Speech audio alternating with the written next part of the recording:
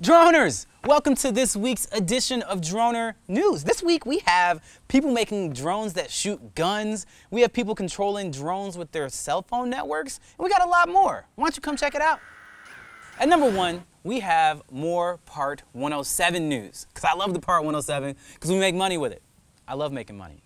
The FAA has already started to issue waivers for the Part 107 to allow people to do things they normally couldn't do under Part 107. For example, CNN has just gotten a waiver to be able to fly over crowds of people's heads with the Photokite Pro, which is like a really little tiny 2-pound drone, and it carries a GoPro and is tethered. So it's a very light, very reasonable drone to be flying over people's heads, but it's a step in the right direction. They're going to allow things to happen. Also, we have the company called Precision Hawk worked with NASA and the FAA to be able to get the out of line of sight waiver, which means that they are allowed to fly their drones out of the line of sight, which is not allowed typically under Part 107. So it looks like the FAA is really malleable when it comes to working with people, and that's really good news for all us drone operators.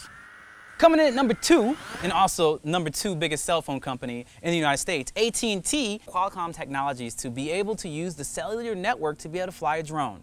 Now this is a really big deal based upon what I said in the last piece of the news, is that you can now get waivers to fly drones outside of I-line, and now you can fly them with your phones. That's a really, really big deal, obviously, because you can control your phone from almost anywhere. You're connected to the cell phone network from almost anywhere. So, of course, it's a big deal to be able to do that with your phone, which you already can do, is fly drones through your phone, but you can't fly them through your cell network. And AT&T is jumping on that. Big deal. Coming in at number three, we have a very dangerous drone. If you've watched the previous week's editions of Droner News, you've seen that there's been a drone that they used to blow up the guy in, was it Texas or whatever? They blew a guy up with a drone, the police department. And now this Israeli tech firm, General Robotics, has developed a drone, a rolly drone, that has a pistol that sits in it sideways, and it flips up the sideways pistol and shoots people. Seriously. Like straight up like gangster, like sideways pistol shoots you. A drone does that from the ground. It can climb steps, it can be controlled obviously remotely, and it can kill people. I don't know how I feel about that. That's actually all I have to say.